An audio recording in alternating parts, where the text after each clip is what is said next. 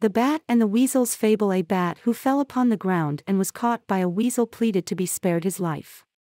The weasel refused, saying that he was by nature the enemy of all birds.